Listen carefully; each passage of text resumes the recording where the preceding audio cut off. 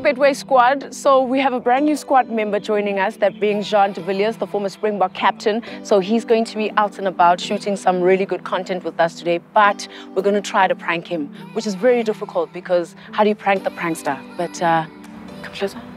Yeah, so we asked Armando to Q&A him and to tell him that I'm running late or something silly like that. And he's going to ask him all sorts of gibberish questions and hopefully he falls for them all. So watch the space. Hey Betway squad, welcome. We're here today.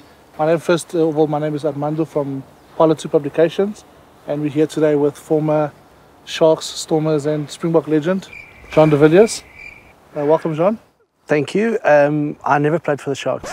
Stormers and Springboks, Yeah. my bad. It was a good start. It's a great start. Yeah. So Jean, when you made your debut for South Africa in 2012 against France, who was the player that took you under the wing? A player that took me under their wing. Firstly, it was actually in 2002, not in 2012 that I made my debut. And Robbie Fleck. Robbie Fleck was part of that squad. Obviously, we played together at Western Province as well, and at the Stormers. And look, it was a short tour for me because I only played 7 minutes of that first game. But I suppose in terms of a senior player, Flecky really helped me a lot there. Okay, interesting. And then question number 2, a bit of a tougher one. Who was the one international player that you played against that you hated playing against? Anytime we played, it was... Hate's a strong word, eh?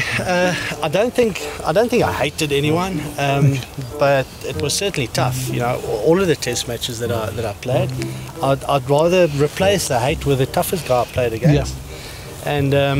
And it was probably my Nonu. We played a lot of rugby against each other at franchise level and at international level. Okay. And he's just a quality rugby player, quality human being as well. Okay, nice. Being one of South Africa's best number 12s of all time, one of my favourite moments and a lot of other favourite moments, obviously for a lot of South Africans, was one that comes to mind was the 2007 World Cup final against England, when you took the penalty from 49 metres and you scored the penalty against England in the World Cup final. What did it feel like?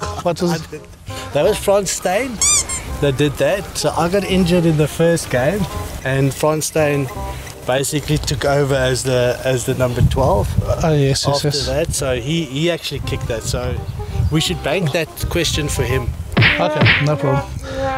Then another question, John.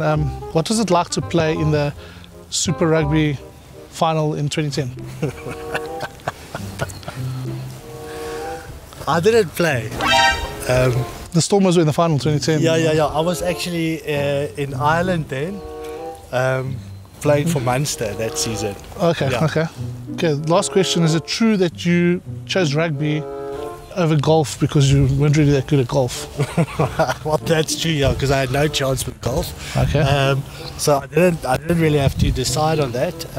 Interestingly, though, my mom always reckoned that swimming was my strongest. Okay.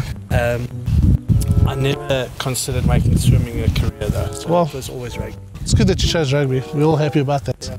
And then before we go, Jacques, I just wanted to ask you, what's the most awkward interview that you've ever had? Yeah, I reckon this one was right up there as one of the... Yeah, but you did well in making it extremely awkward. Okay, well, I'm glad that that's what worked out, and thank you for taking the time, Jean. It's a sure prank!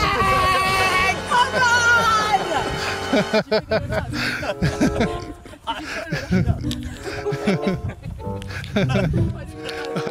I was the kick. I just thought, surely the research can't be that bad.